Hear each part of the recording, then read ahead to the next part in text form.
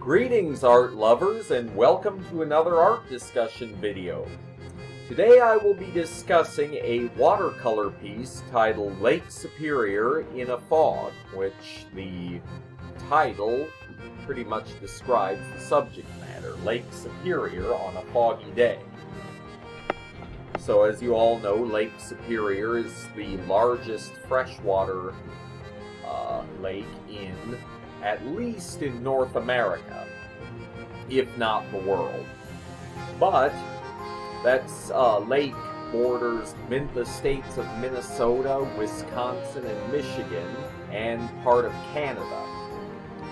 And that is where the iron ore freighter ship, the Edmund Fitzgerald, sank.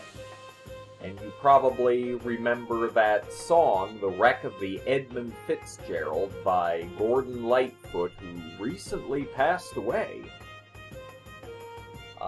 But I was sitting on the shore of Lake Superior when I did this painting.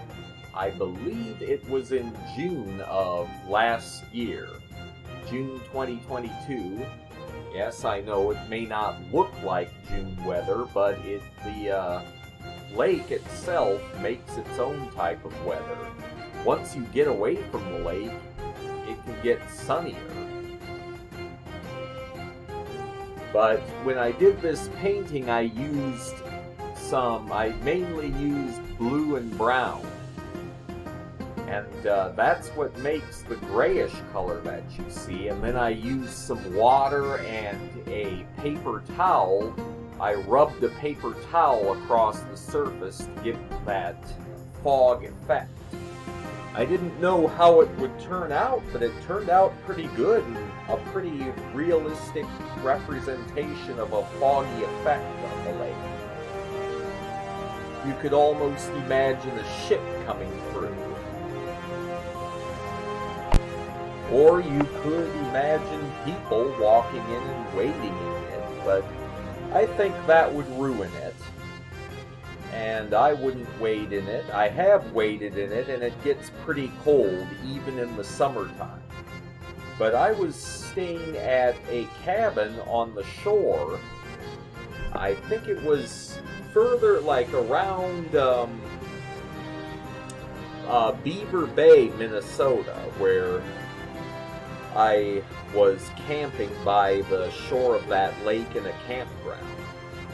And you just the cabin was right on the lake, and you could look at the lake from inside the cabin. But there was also a fire pit with some chairs that you could sit right by the lake. And pretty much all you could hear was the splashing of the waves on the lake. You couldn't hear anything else at night. But that was a soothing sound. Well, that's all I have to say right now. Please feel free to provide a comment on this video, and you can take a look at this piece on my Instagram page. And like any of my other pieces, it is for sale. Thanks, and have a wonderful day.